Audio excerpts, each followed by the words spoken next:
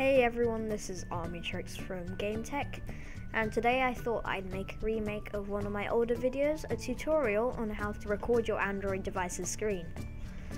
So first of all, what you'll need to do is go onto this website, which I'll leave in the description, and download Droid at Screen. You can download the latest version, but I sort of recommend the older ones because they're slightly less laggy.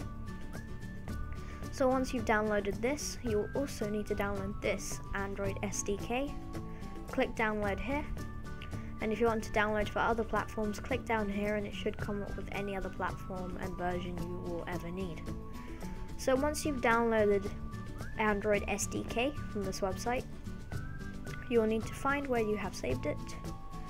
Mine is right here, and you'll find something called SDK Manager inside it. Double click that and it will open up in a couple of minutes. Not really. Okay, it'll open up quite quickly like this. And what you want to install is Android SDK tools, platform tools, and all the build tools. You don't need to install anything else. All those 5, that's it. That's all you need to install. And make sure they are the latest version. So just to make sure your recording actually works. So once you've done that, you are almost ready to go. Now you need to find out your model and make of your device. So say you have a Samsung device, you will need to install Keys. Samsung Keys, it's your driver for your Samsung device. That will let your device connect to the computer with the proper drivers. So if you have a Samsung device, you'll need Samsung Keys. If you have a HTC device, you'll need HTC Sync Manager, etc, etc. So yeah, if you have a Nokia device, you will need Zune or something like that. Okay, so now we are ready to get started.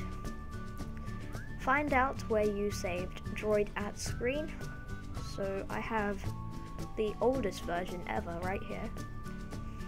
So before you open that, plug in your device and wait till your computer actually detects it. And once it has been detected, double click and open your device.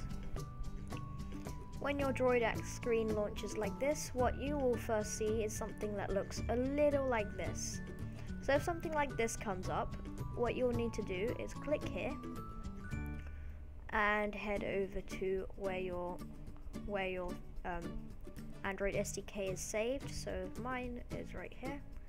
Now once you've gone into that, click platform tools and find adb.exe. Double click that, hit open and click OK. If that doesn't come up for you, go into options and adb executable path and continue on from what I just said there.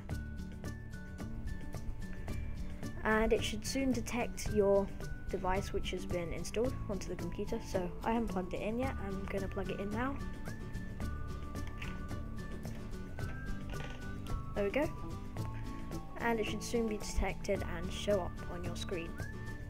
There we go. Here it is coming up. And yep, that's my tablet showing up right now. And it's actually live, so you can play around with it if you want. If I click the menu screen, it should switch to the menu in a couple of seconds. There we go.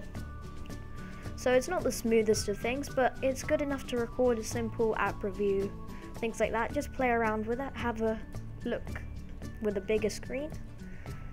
So yeah, it's great to use. You can do whatever you want with it, and it's the best solution to recording your Android screen without rooting your device. So thanks for watching, guys, and that is a simple way to record your Android screen without rooting your device. See ya, and look out for more videos by GameTech.